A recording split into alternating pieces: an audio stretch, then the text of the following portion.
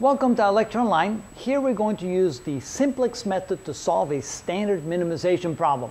Unlike the one we did in the previous example, here this is really a standard minimization problem. And in order to do that, we have to use what we call the dual problem. Let me explain. First of all, how do we know it's a standard minimization problem? Well, for one thing, we're given a cost equation and we're asked to minimize the cost. Secondly, notice the inequality symbols. They all say greater than or equal to, all three of them. Those are the hallmarks of a minimization problem. The rules are as follows. First of all, we have to have an objective function that is being minimized, and here we are indeed taking the cost equation, the objective function, and we're supposed to minimize that cost. Secondly, all the variables are non-negative. These are all positive variables. There's a positive quantity of each of the variables. And thirdly, we use nothing but greater than or equal to constraints. So those are the indicators that this is indeed a standard minimization problem. So what we're going to do is we're going to, in this example, show you how to convert from a standard minimization problem to a standard maximization problem. And on the next video, we'll actually go ahead and solve that problem. There's just too much to do to fit it all on one board, so I'll go ahead and do it over two different videos. So first of all, we're going to write down the primal problem.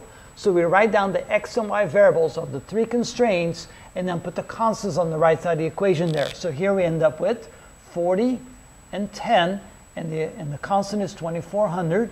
Here we have 10 and 15, and this is 2100. Here we have 5 and 15 and 1500.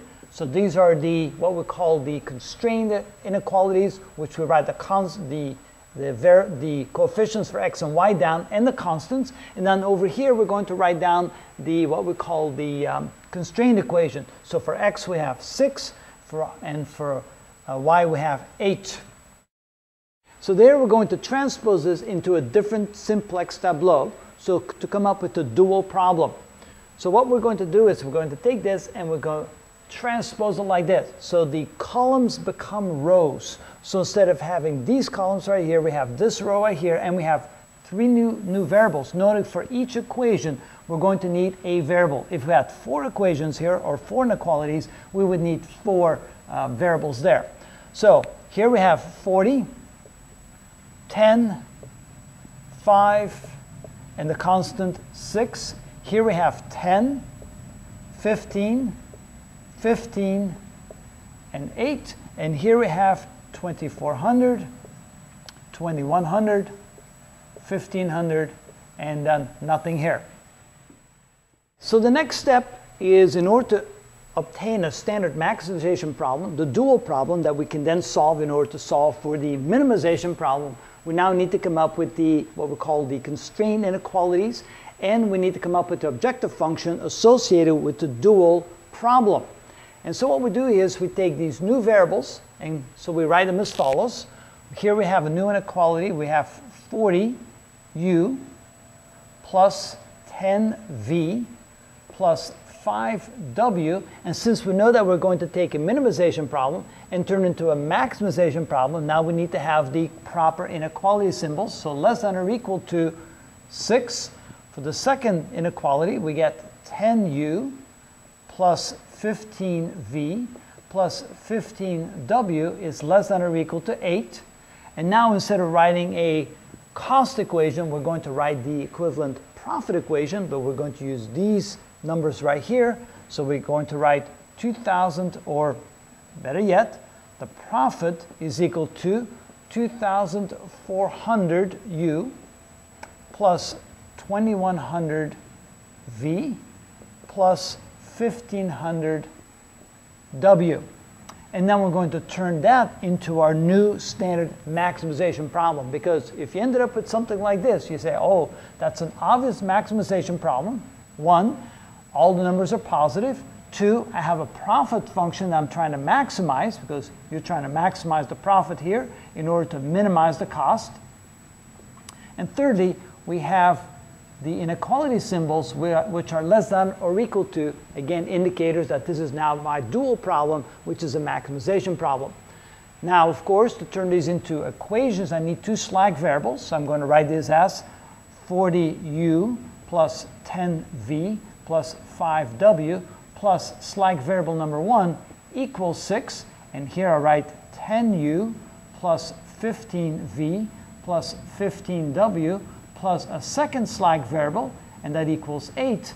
And then my profit function, I can then move everything over to one side and write minus 2400u minus 2100v minus 1500w plus profit equals 0.